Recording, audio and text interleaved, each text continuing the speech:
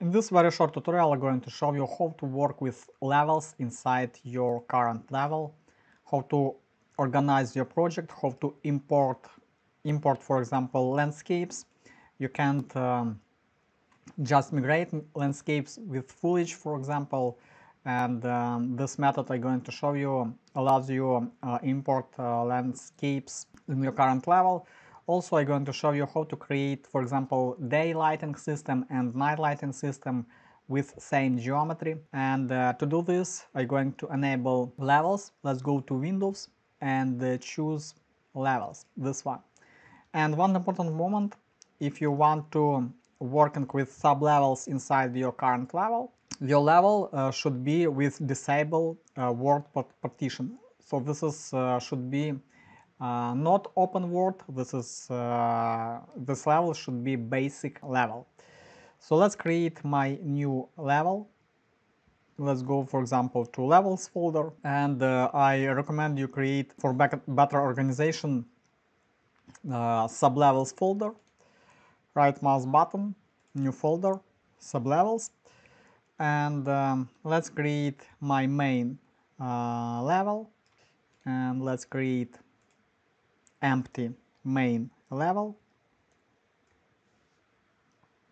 Double click, save selected, and we have persistent level in my level tab, and inside outliner we have empty stuff.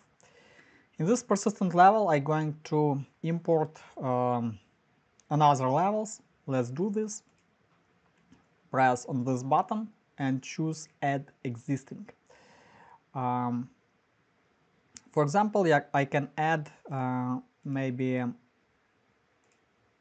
this stuff, and I got all this lighting, geometry, and other stuff in my levels. So I import this level.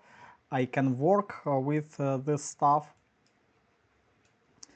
and also I can create my new levels inside this. Let's select level, create new, and I'm going to choose empty level. Let's create this level in sublevel folder and call this, for example, daylight. And let's move all my lighting stuff to the daylight folder. To do this, let's go to the lighting folder, copy this stuff, just select this stuff, go to levels, go to daylight current level, press right mouse button, and move selected actors to level. Next step, I'm going to enable one small button. Let's go to outliner settings, and I'm going to enable this checkbox only in current level. And when my level daylight selected, I can see all my lights in the outliner. When my Electric Dreams PSG level selected, I can find empty lighting folder. I can remove it, select and press delete, but all this lighting is working in my editor. Also, I can create, for example, night light level,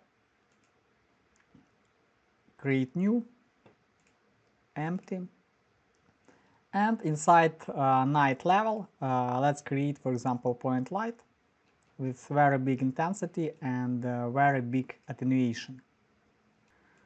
Inside level folder, you can find this green button, this one, and also this one. And if you run your game, or if you want to play your game, you can find absolutely black empty level. It's because we have this checkbox. If you want to enable, for example, only your stuff and only daylight system, we need to disable this checkbox. Press right mouse button, choose streaming method and press always loaded. If you press play your game or if you start render your geometry, your project, your level in from level sequencer, you can find this stuff inside. Let's create, for example, player start and put it here. You can find your day lighting system and also your geometry. But if you want to enable, for example, night lighting system, you need to select your night lighting layer, press right mouse button, go to change streaming method and choose always loaded. And then when you run your game or when you start your render from movie render queue, from level sequencer, you can find your night lighting system in current level. So we have same geometry and we have different night and day lighting system in my level using SubLevels. Also, you can add your landscape and foliage levels to current level. As you know, we can't migrate landscape levels from one project to another, but we can add it using SubLevels. Let me show you how to do this. Just add existing level, landscape level, and you can find your stuff. This is my landscape and my foliage. Let's press F and you can find your landscape level and foliage level in your project. You can move this stuff in correct position and enjoy this method. Thanks for watching.